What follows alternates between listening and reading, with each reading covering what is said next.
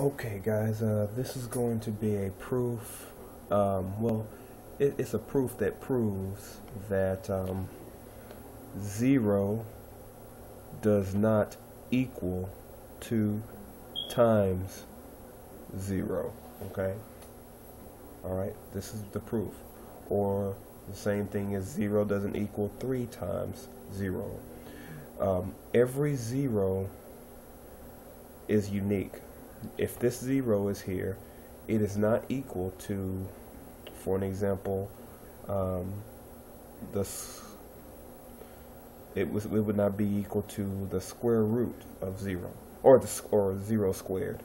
These are not equal, and I'm going to prove that these are not equal so that you can understand how to divide by 0. Okay, that's why we're messing up in our division by 0, is because we don't understand what 0 really is. Here's the proof. Take a number like this, or an equation like this: x minus 1 over x. Okay.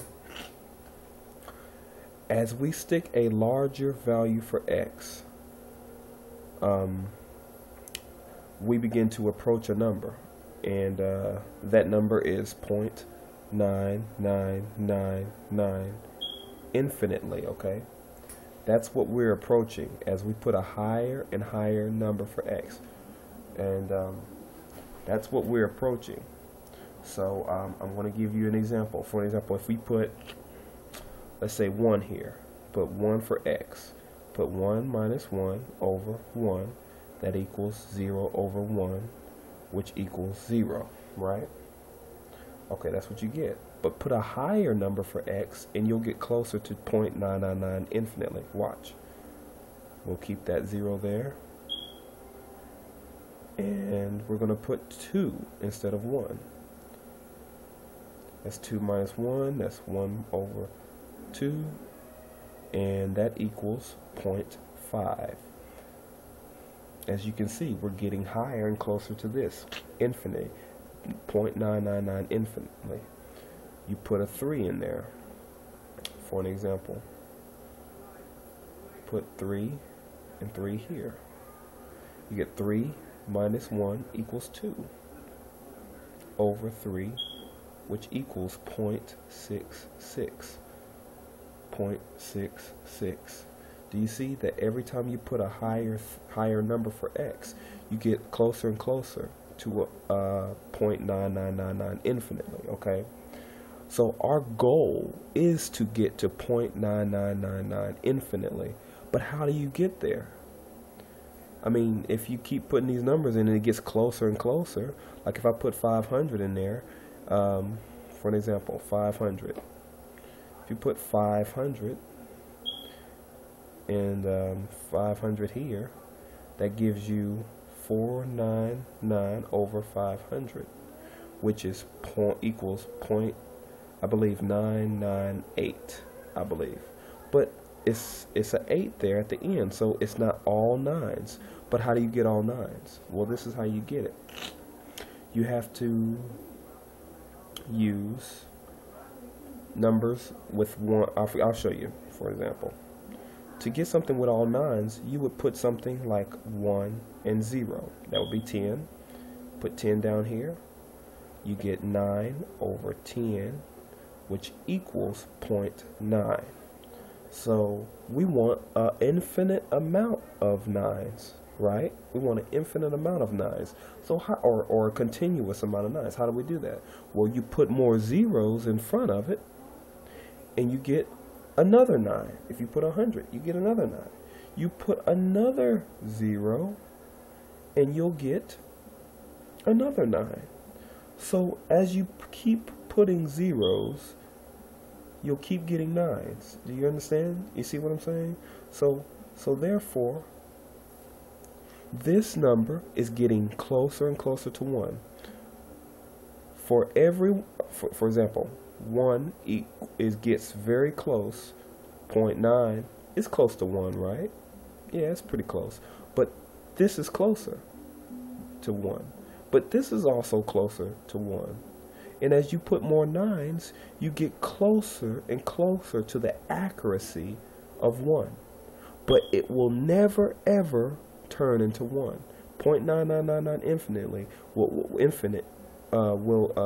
will constantly go to infinity of 9s, but it'll never get to 1. It'll get closer and closer and closer.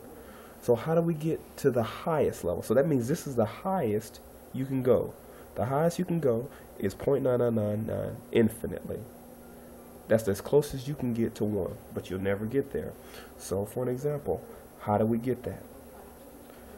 Well, as we just showed, all you have to do is put 1 and then a 0 and then a 0, 0, 0 infinitely, and then do that minus 1 over 1, 0, 0, 0, 0 infinitely, okay, which equals 0.999 to infinity, okay? If you keep putting infinities or zeros on the 1, you'll always get to 0.99999. So you're getting closer to infinity. So if we were able to put infinity in this equation instead of a number, put infinity minus 1 divided by infinity equals 0.9999999 forever. That's what this means. So that's what infinity is. Infinity, if you stick infinity inside for x, that means you will get a whole bunch of 9s, and they will continue to be 9 forever. They will never reach 1, but it will get close to 1 every time. So that means, how do we do that? That means infinity would have to be 1, 0, 0, 0, 0 infinitely. Because this is as high as you can go.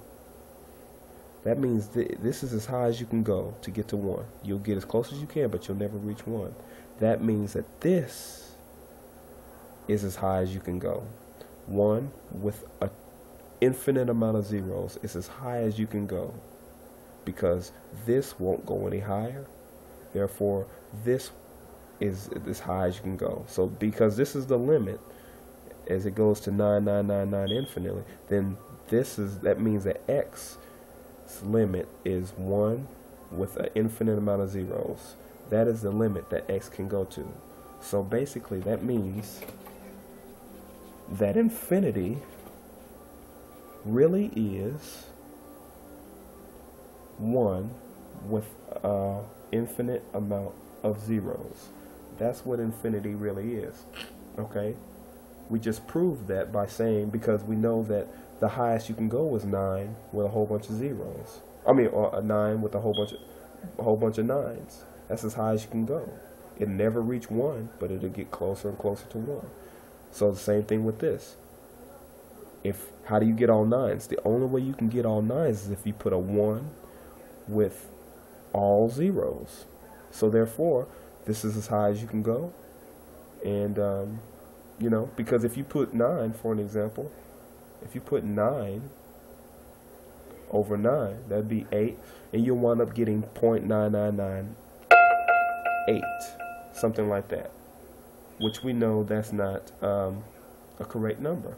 We know that's not, we need all 9s. So in order to get all 9s, you have to have something with a 1 with infinite amount of zeros in order to get all 9s. That's the only way.